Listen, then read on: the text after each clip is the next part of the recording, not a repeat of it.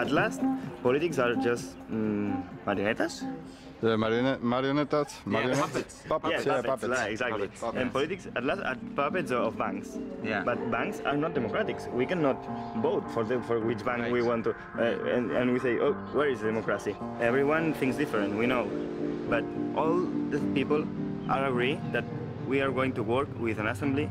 We are going to work horizontally. Yeah. We are going to work. Everyone can speak. Everyone can talk. Everyone. It's very interesting. It's not the ideology, it's the methodology.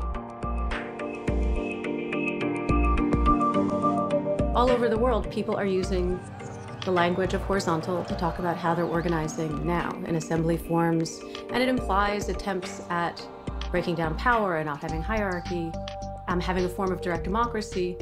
But saying horizontal means all of that. It's kind of a shorthand for creating new social relationships now, which is amazing. Like, in that crack opens something new in history, and it's that simultaneous horizontal space that comes out of crisis-type moments. The revolution here is from hierarchical to lateral power. That's the power shift. So increasingly, a younger generation that's grown up on the internet and now increasingly distributed renewable energies, they're measuring politics in terms of a struggle between centralized, hierarchical, top-down, and closed and proprietary, versus distributed, open, collaborative, transparent.